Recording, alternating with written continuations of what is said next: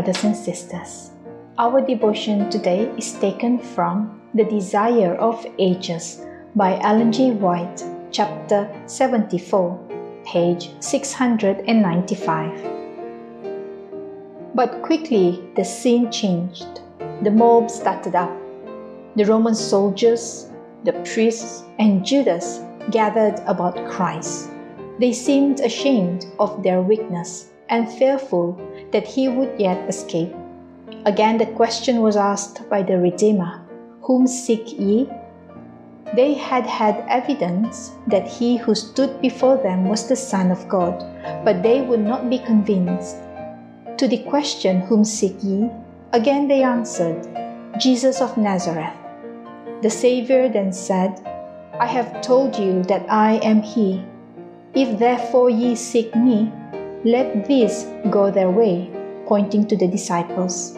He knew how weak was their faith, and he sought to shield them from temptation and trial. For them, he was ready to sacrifice himself.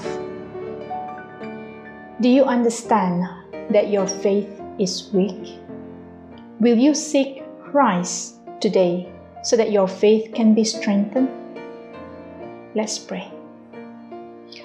Heavenly Father, I thank you for Christ and for the victory he has gained over sin and the devil. And it is because of this victory that today I too may overcome sin in my life.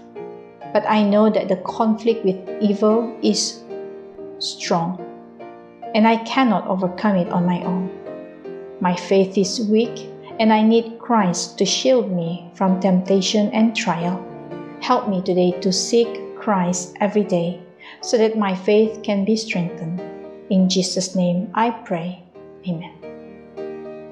May you have a wonderful day ahead of you. Goodbye.